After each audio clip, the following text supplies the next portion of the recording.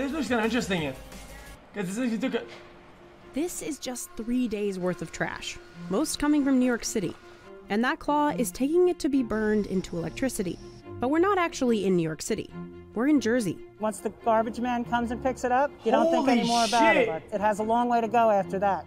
None of New Yorkers' waste is processed in the city. Instead, it ends up as far away as Ohio, Pennsylvania, and even South Carolina. So getting trash from here to here takes thousands of workers, trucks, trains, cranes, and even barges, operating nonstop to ship waste across the East Coast. Rain, snow, hail, storm, there's no stopping us. And it all costs the city hundreds of millions. Here's what actually happens to New York City's 3.2 million tons of trash a year. New York City's Department of Sanitation sends its fleet of 2,000 garbage trucks to start picking up at 5 a.m. You have to keep active. Some guys like to work out, some guys don't. Basically, it depends on you. What do you do? Me? I don't work out. This is my workout. This is my daily workout. That's Frank, a 23-year veteran sanitation worker. Well, you get immune to the smell. You don't smell garbage, you smell money. Checking to see how solid it is. You can tell when the truck is full. Frank heads to the dump station in the Upper East Side. By then, the sun's coming up. We are currently at 91st Street MTS doors. We'll open as the truck comes in, and there's radiation detectors that will read the truck. Trucks pause at the weigh station to help the city keep track of how much trash New Yorkers produce. Then handles tilt the hopper. Then she'll push the blade, and the blade will push the material all the way out to clear the whole truck. It's roughly 450 to 600 tons a day. Tractors move the trash into the containers beneath the ground. It's sort of a dance. One FPL will clear the wall, and one FPL will load containers.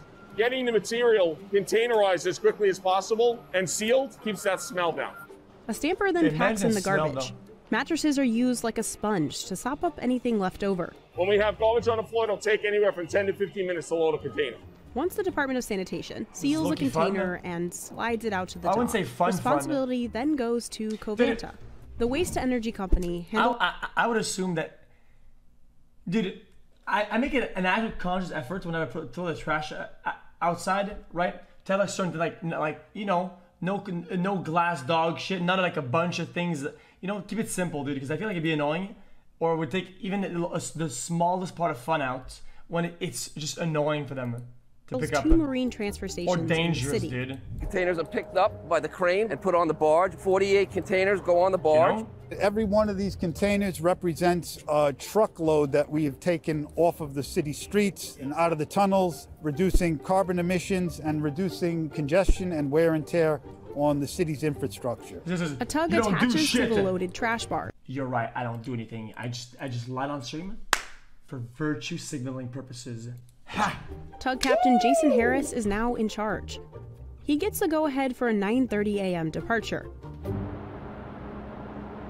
What you see here is called Hell's Gate. This is the upper end of the East River. Tides play a major factor in the times that we can transfer barges. You can't go against the tide when it's max tide. It's too strong. We would actually come to a dead stop on this boat and barge. You wait until you can go with it. Quite often a barge gets filled up and we will have to wait 2, 3, maybe 4 hours before the tide is in the favor. He navigates this heavy load safely along one of the busiest waterways in the world, down the East River, through New York Harbor to Staten Island. 3 hours later, the tug and barge back up into the global transfer station.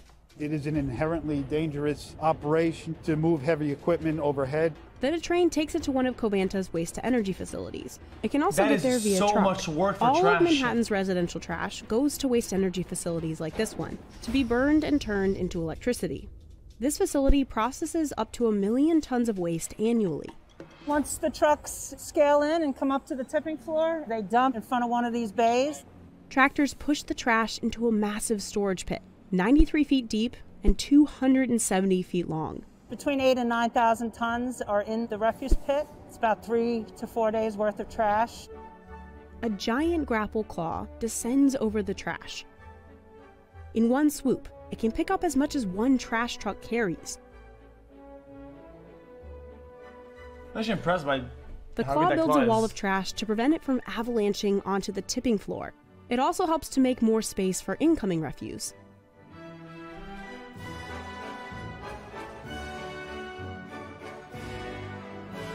I wasn't listening. Then they burn To it? look at garbage a very Oh. different way since I've been working here. We create a lot of garbage as a population.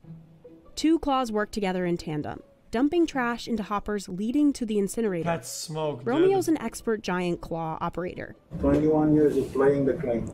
There is no shortage of fuel for our boilers. Toy Story is the first thing everyone thinks of.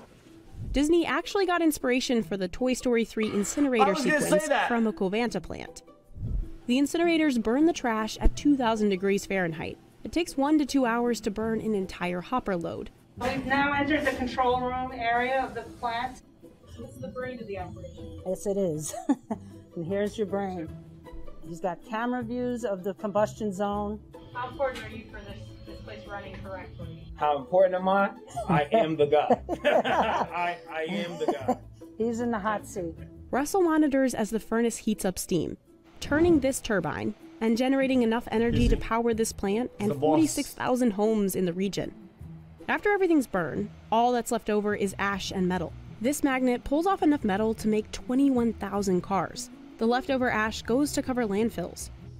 Next, the plant tackles those nasty fumes that burning trash causes. First, leftover gases go through a scrubber reactor. A lime slurry cleans any acid gases, and activated carbon absorbs pollutants. Then it goes through a baghouse, basically a bunch of filters. So what's left coming out of that smokestack? Constituents of the flue gas is what's in normal air, like nitrogen, carbon dioxide, moisture. The alternative to this would be going to a landfill. Waste to energy does produce CO2 emissions. Landfill. But in a year, this process eliminates 1 million tons of CO2 emissions a landfill would have produced. We generate a very small amount of methane. The methane we offset from a landfill results in an actual decrease of CO2 emissions. The city hopes to keep moving trash on waterways to facilities like this one. It's all part of its goal of becoming zero waste to landfill by 2030, but that is becoming harder and harder to reach. Only about 30% of New York City's waste turns into energy. The rest ends up in harmful methane-producing landfills as far away as South Carolina and Ohio. And it takes a significant investment to move it. Every year, exporting trash costs the city about $400 million. So why does New York City send its trash so far away? In 1881, New York City streets were notoriously filthy. So dirty, people were getting sick. So the Department of Sanitation was established to clean up the streets. And the department did help mop. $429 million a year. Couldn't they just build that facility right there with that amount? Like, how much could it really be to build it? But the city quickly ran out of room to put all of its trash. Just build it, dude. In the early 1900s, the city turned to dumping trash into the ocean. Even though it was illegal, as much as 80% of the city's trash ended up in the sea. This continued until 1934, when a Supreme Court case forced the city to stop ocean dumping. And onto the island. In the 70s, incinerators used for much of the 1900s were closed down because they didn't meet the EPA's clean air standards. So the city opened up landfills across the 5 boroughs, including at one point, the world's largest. No room, in 1973, New York even built out Lower Manhattan using trash mounds. But even that wasn't enough. With nowhere else to put it, the city began sending its waste to other states. Most of the landfills in this area have been closed down, so the available landfills are getting further and further away. Exporting trash is a costly practice with a big environmental footprint, and it puts the burden on communities far from these shiny skyscrapers. For now, New York City's only choice is to keep exporting the trash. But ultimately, the department says the best solution would be getting New Yorkers to waste less altogether. Trash is like one of those things that you put it outside and forget about it. I think everybody should know what happens. Yeah, well, I didn't know that New York was that stacked where you can't even build So what to get rid of. If you know where it's going and you don't like where it's going, maybe you'll find ways to recycle things. I would never take anything home because my wife wouldn't allow it. But there'll be a but there. If I see something that's Star Wars, I'm gonna look for it and if it's good, I'm gonna take it home. That was a good video. I actually enjoyed that a lot.